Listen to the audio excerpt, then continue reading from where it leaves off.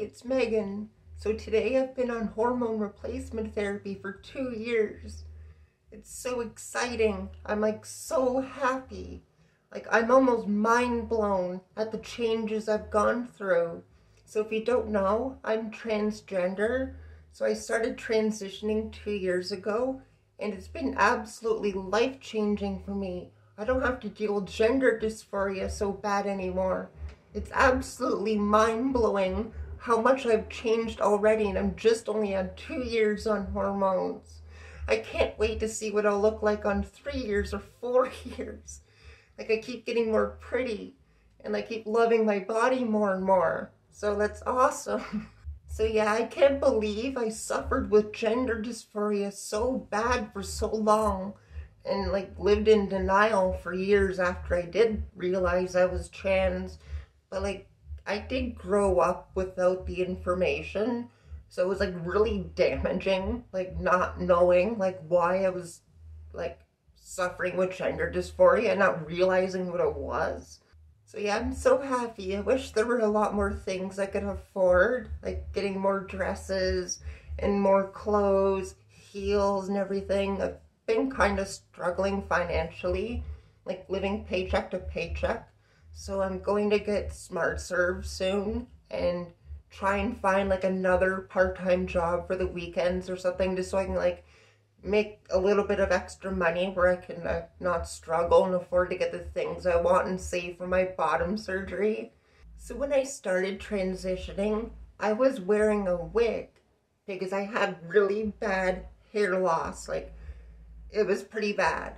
So my hair's actually recovered a lot since I started finasteride in December of 2022.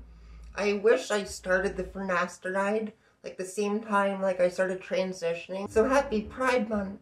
I've noticed there's quite a number of corporations. They will put up rainbows on their logos and stuff like that during Pride Month. But then like other months, they literally support transphobia and anti-LGBT ideology and support those countries that suppress LGBT plus rights. So that's not right. And during Pride Month, like the far right are sharing the misinformation documentary called What is a Woman? It's like pure lies, ignoring how there's like literally more to gender in nature. They don't care about the science of actual chromosomes. Like people seem to assume there's only like chromosomes for male and female, but like there's more to it. Like intersex people exist, and like the mind develops separately than the body. So like that misinformation film is not telling people that. So like notice like the mainstream media that claim to support LGBT rights are not really supporting a trans filmmaker. So I made the sustainability documentary called Antimatter Future with real solutions that can make a difference to help heal our planet. And during Pride Month and during a climate crisis, the media is not talking about it. So like the media like to say that they support us. I'm a trans woman, a trans filmmaker. I made the sustainability documentary in 4K resolution that's got like revolutionary science and information that can like drastically reduce the cost of living and heal our planet, make this planet a better place for everybody. And like the media is not telling people they're not doing their jobs. So like the media claim to support us, but then they won't actually like raise awareness about it, like a revolutionary documentary made by a trans woman. So they're not actually supporting us.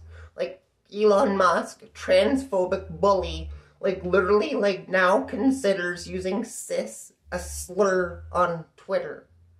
Cisgender has been used for like a long time to describe people who are like just born typical male or female. It would be really cool if people like, instead of just saying that they support trans people, like actually like subscribe and like my videos and like share the documentary Antimatter Future so we can like get more public support to like have like a better future for everybody. Like I literally proved there's more to gender in nature in the documentary Antimatter Future. It's not just sustainability and space travel and stuff like that. There's more to it. I mean, it's not fair. People are like letting the far-right misinformation gain in popularity, and people aren't really actually supporting trans women like me, actually debunking the misinformation. A lot of mainstream media will report news about bad things that happen to the LGBT plus community, like pride flags being burned and stuff like that, but they're not actually doing their jobs debunking the misinformation that these people are fueled by. So if this information was more popular, more people would not discriminate against trans people, like have some empathy.